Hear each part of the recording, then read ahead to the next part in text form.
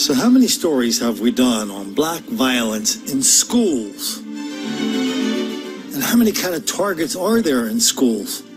Well, let's start in the classroom. We've got the teachers, we've got the other students, we've got the security guards, we've got the hall monitors, we've got staff, we've got lunchroom people, we've got the administration, we've got neighbors, and we've got cops who come to the school to break up this enormous level of violence. Ask any teacher in America, they will tell you during the Obama administration, and it's still leaking a little bit into the Trump administration, that they were under enormous pressure not to discipline or punish black students because the word out of Washington was if there's any difference between black students and white students in discipline or in academic performance, there could be only one reason for that, and that is white racism. Even though that was clear. But even still, it's kind of a little bit difficult to keep hearing that, as I heard it just yesterday on NPR, that somehow black students are victims of white racism whenever they get caught committing a crime. So let's take a look at some very recent examples of black violence, black criminality, black and white hostility in schools. And then let's have a little reminder course about how anybody could possibly say, as I heard, that everybody knows that black students and white students commit the same amount of crime, but only black students are punished and white students get away with it. Let's take a look at that fairy tale and I'm going to remind you exactly where it comes from. Developing tonight, a local school system is investigating allegations that a bus driver is targeting certain children. Good evening, everyone. I'm Jovita Moore. I'm Justin Farmer. One father gave us this picture that he says shows his children as they're forced to stand in a school bus aisle. Channel 2's Matt Johnson live in Rockdale County. And Matt, you found out the driver's under investigation for alleged misconduct. I was only supposed to speak with that one father tonight, but multiple parents came up to us with different complaints about this same bus driver. They say they've been making those complaints to officials here for weeks. Now, they say, of course, there's safety concerns with kids standing on a moving bus, but they also say the minority kids don't have to do it. There was plenty of room for those kids to sit down. Aaron Chase says this picture of his two boys forced to stand on their school bus makes him furious. He was told it's due to overcrowding, but he believes that's not the only reason. There's clear seats to the right of the students, and only the white students are being made to stand up. The African-American bus driver is now the focus of an investigation by Rockdale County Schools. We spoke to Chase's 11-year-old son with his dad's permission about what bus rides to and from Davis Middle School have been like for the past 6 weeks. We got to hold on to the seats pretty tight so we don't fall over. I looked up Georgia law that allows for 20% above the designed seating capacity on school buses. But some kids say attempts to sit in open seats are denied. She says, like, young man, get out of the seat or we're not going to go nowhere. I reached out to the school district and they told me, quote, "We certainly do take all allegations seriously and we'll give it the necessary time to completely investigate and find the facts of the situation." The mother of a child seen here throwing punches on the same bus as her son was punished indefinitely for just defending himself. That the bus driver told him he has to sit in the very front seat, that no one can sit there with him, they can't even speak to him. While the investigation is underway, Aaron Chase worries about the message getting through to children. She has demonstrated that it's okay to do this to other kids. Disturbing video posted to Instagram shows teenagers violently attacking their bus driver. Tonight, 2 of those teenagers face serious charges. The superintendent says that 2 girls from McNair High School attacked the DeKalb County school bus driver from behind when she asked a student to take a seat. Fox 5's Portia Bruner joins us live with a closer look at this video. Portia?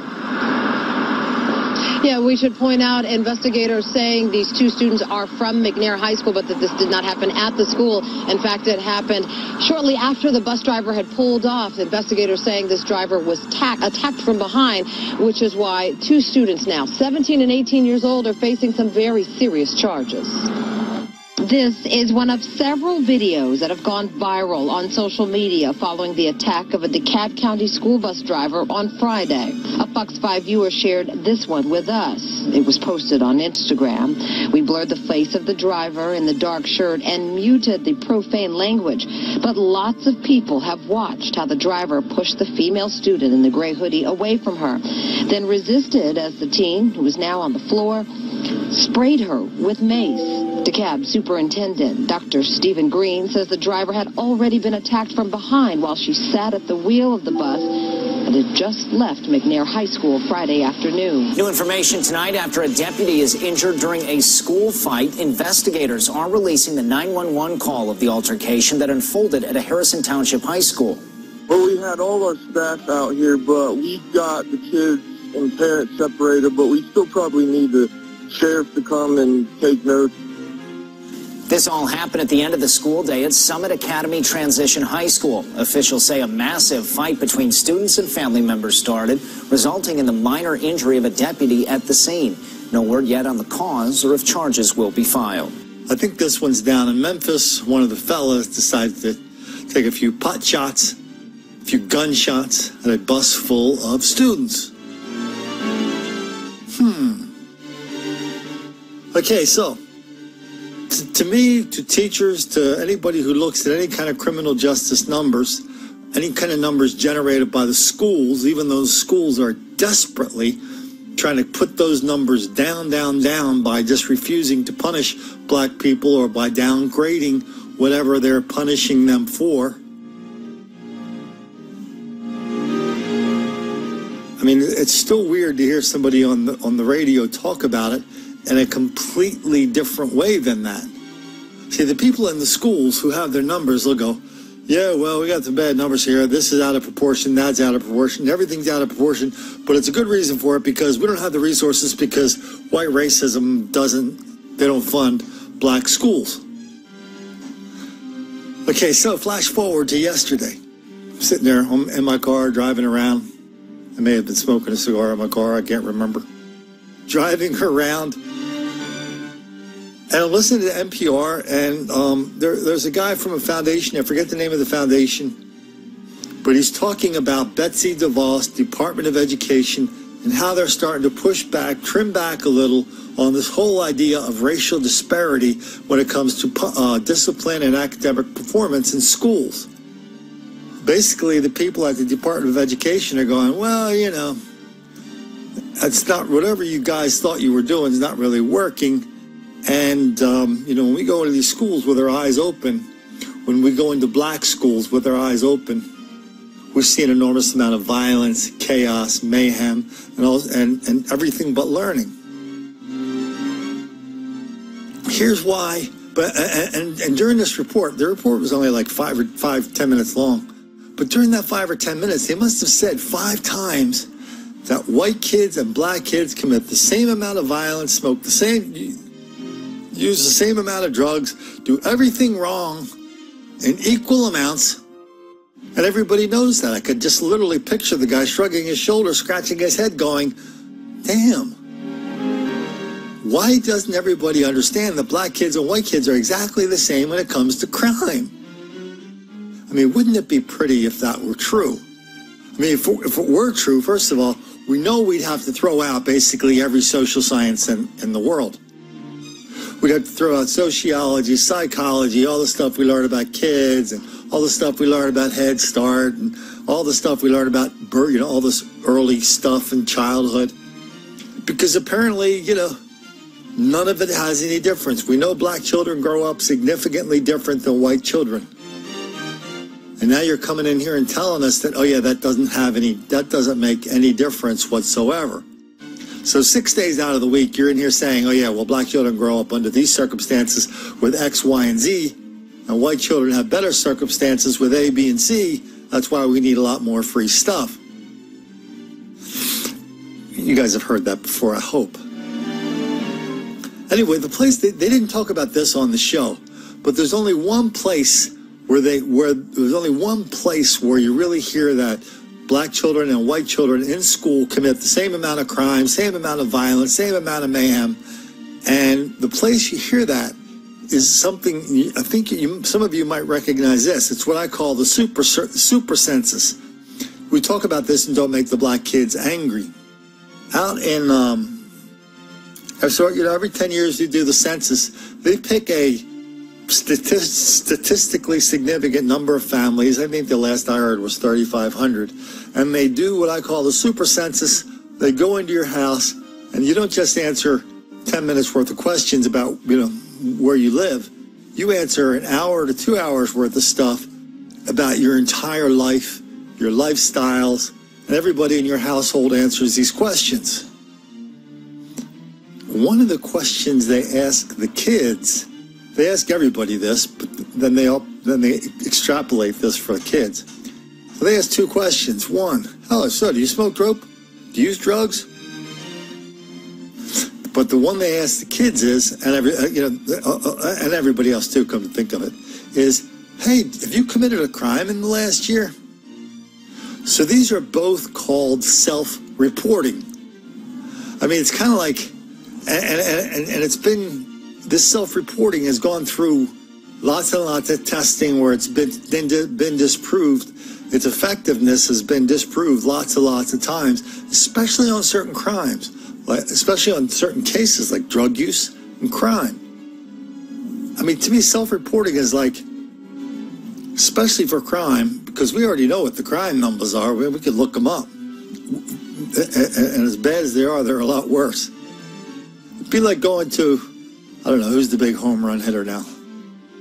Whoever it is. It'd be like going to Babe Ruth and saying, hey, Babe, how many home runs, or say Roger Maris, when he hit all this, he hit 61 homers that year. Hey, Roger, how many home runs did you hit that year? Well, I hit 236. Hey, thank you, Roger. Thanks for your cooperation. Well, that's where they get that number that white kids and black kids commit the same amount of crime. They ask. It's called self-reporting. Got a couple chapters on self-reporting, and don't make the black kids angry. You really ought to check it out. Easy to get at Amazon, where we talk about how they know. I mean, they actually test people. They test them. They test their blood. They test their hair. That's the only way you can tell when it comes to drugs. That's the only way you could tell about somebody's drug use. Test them. I think it was at Johns Hopkins. They were doing a blood pressure test. And while they did the blood pressure test, they had the blood pressure, and they had some kind of blood sample in their hand. They asked the people involved in the study, they said, oh, yeah, do you mind, we're doing the studies. Don't worry about nothing. It's not going to come back on you. But doing some research about drug use. Do you guys use any drugs in the last month or year or so? Any pot, any coke?